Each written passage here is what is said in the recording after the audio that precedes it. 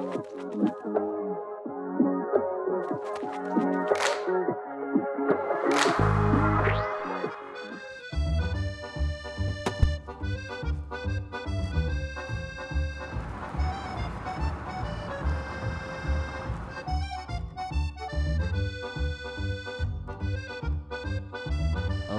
you start at the train.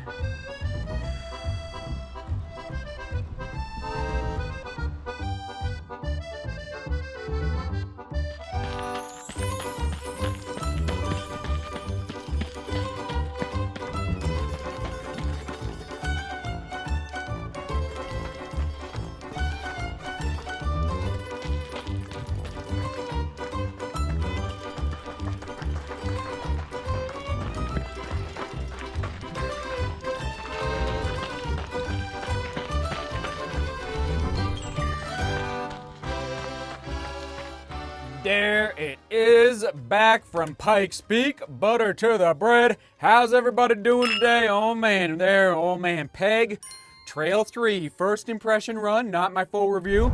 We weren't messing around. 26 miles, about 7,200 feet.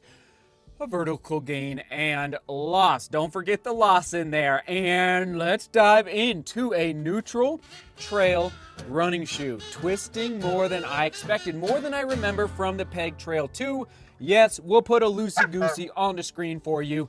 Just one goose though, not a flock of geese, but it is twisting more than I remember from 2020. We're looking at a 10mm drop from heel to toe, 36 in the heel, 26 in the forefoot, for a higher stack height, all right? And that does bump up the score for the weight.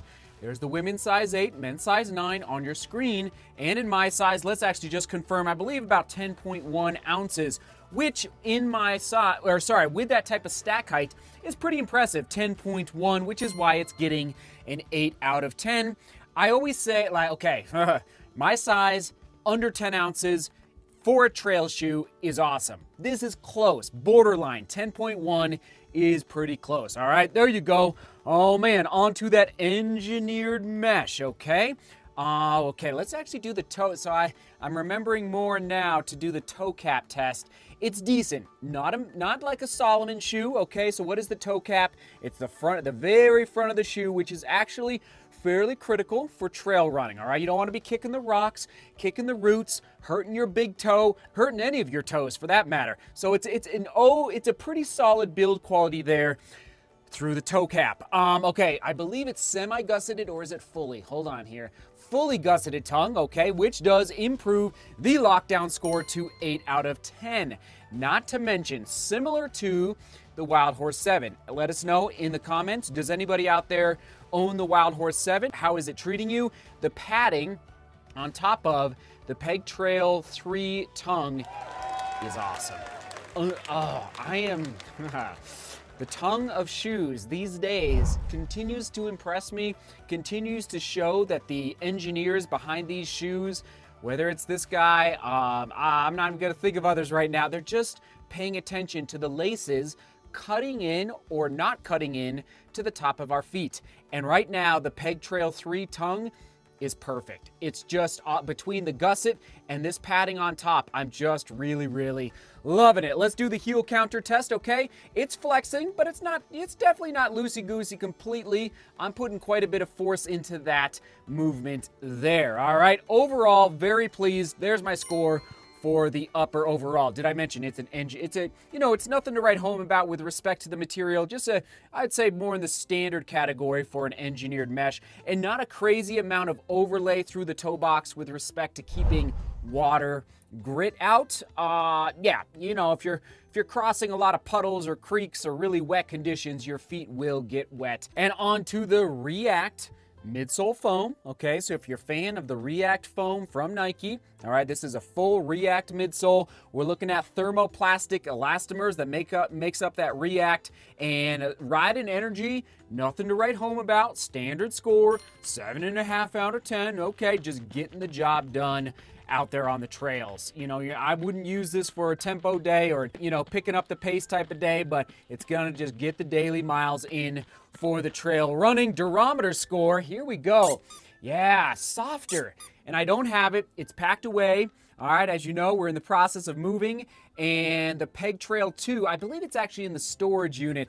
Oh, I can't wait to get more of my shoes into one location so that I can compare, especially the durometer score. So this guy is giving more so than I remember in 2020, which gets me very, very excited. Just a little more forgiveness under step compared to last year's iteration. So there's my score for the overall midsole, and I do think it's gonna go the distance. I'll get you my durability prediction here in a minute. And for that outsole, all right, it's screaming commuter shoe. That's right, transitioning from the pavement and concrete where you live onto the trails. This is gonna be more so, ooh, where is it? All right, let's go. Oh, let's go there. Okay, we've got the Terra Kiger and we've got the Wild Horse. More so than the Wild Horse 7 and the Terra Kiger 7. The Peg Trail 3 definitely is falling into the commuter shoe category, way more so, partially because of the midsole ride, but mostly because of that outsole lug depth, okay? I believe we're looking at about 4 millimeters, which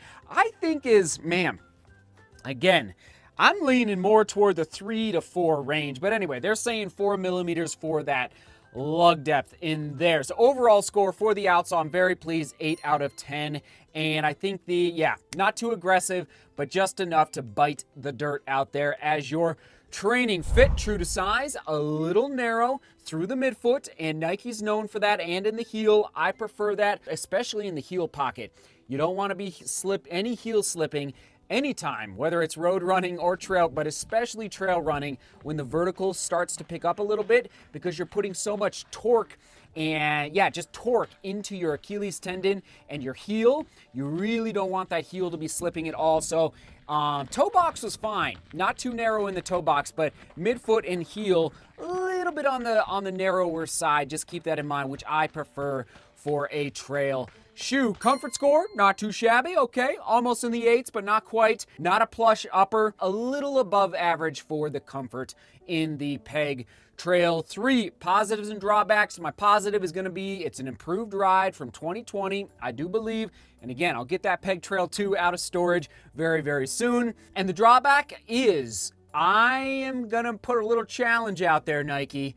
In 2022, consider making a Peg Trail 4 with a slightly lower stack height. First of all, drop the weight, maybe a little more stability out there on the trails. And I'm not saying you want a ton of ground contact feel when you're running over rocky surfaces, but I'd be fascinated to see this shoe with, let's say, 2 to 3 millimeters less, especially in the heel for the stack height. That's my drop. It's more of an idea for you, Nike. So Nike Trail, if you're listening, fly me out to Beaverton. I'll come hang out. We'll go test some trail shoes together, and I'll give you some thoughts. Just putting it out there, Nike. All right, here we go. Moving on to the durability prediction. 600 plus miles. It's built like, all right, it's not built like Solomon. It's not built like Innovate, but it's going to go the distance, okay? It's going to get a good, solid, like, especially that React midsole. I have found over the years of testing React, the React midsole foam just keeps going and going, and it doesn't break down like some other foams out there from Nike. All right, here we go. Who's the best for? How will I use it? Definitely classic daily trainer. And who is it best for? Man, well, first of all, for a trail shoe, let's get into it. Price point, $130. I think that's an amazing value for the build quality that you are getting.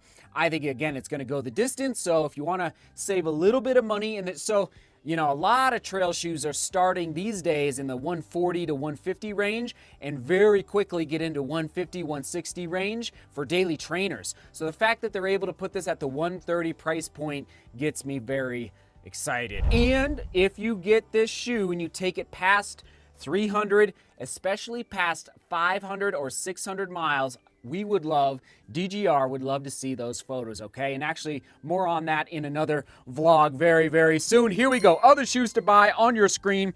The Speed Goat, the Wild Horse 7. Oh, here's a curveball, the Hero V6, which I just wrapped up testing. Okay, the Hero V6 from New Balance. And a throwback to last year, the ATR 6 Challenger, the Challenger ATR 6 from 2020. All right, shoe quick specs for the Nike Pegasus Trail 3 on your screen. All right, 36 and 26 for that 10mm drop. Engineered mesh, React midsole foam, $130. All right, now, this is just my early score, not 50-mile full review. I think we're going to get there, but it's going to take a while. 8.0, dead even. 8 out of 10. That tells you I'm pretty excited about this guy, all right? More so than the Wild Horse, okay? Which is very, very interesting because I really did enjoy the Wild Horse in 2020. All right, there you have it. 8.0 out of 10. Comment of the day, question of the day. Shout out to the Running Mama. This is being drawn from the vlog where I took this shoe up and down Pikes Peak. Okay, so the Running Mama says, couldn't sleep, so here I am bright and early. Thanks for a terrific video this morning. So excited to see you back on Pikes Peak. Thank you, Running Mama. And really enjoyed the mountain running shots. Also love the real life break for Henry. That's all. I think Henry, yeah, I think Henry fell in the vlog and started screaming, and I had to sprint away from the camera. I think is what happened,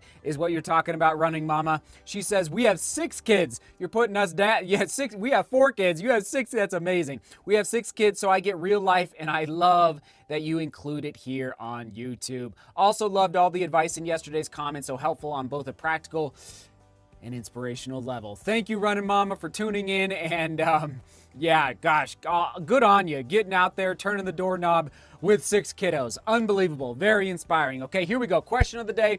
Kind of a different arena. I've asked about, do you have a run? There's that fly. There's that fly. It's like that time of year out here. Soon, no flies in the new studio. Soon. Here we go. I've asked, do you have a running role model?